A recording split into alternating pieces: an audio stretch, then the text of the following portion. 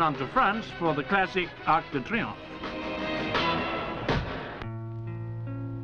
Only 20 miles from London, the magnificent Royal Horticultural Society gardens at Wisley.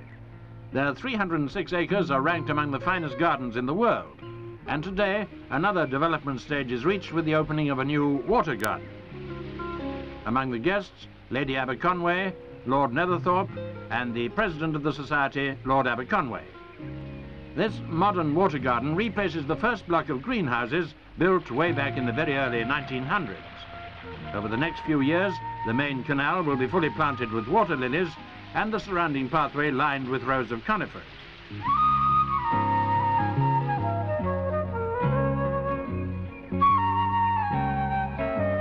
The gardens are always a joy to visitors. They're well worth seeing at any time of the year.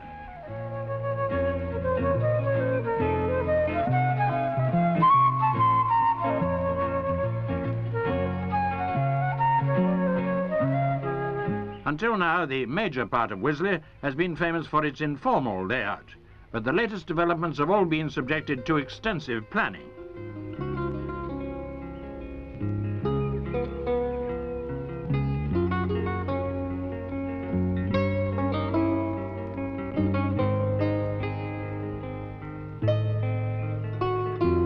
These superb blooms are nourished in a range of 4 new greenhouses covering over 10,000 square feet.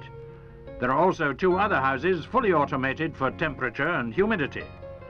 Significant steps forward in Wisley's long and colourful history. With an even longer history, the Norman castle at Sherborne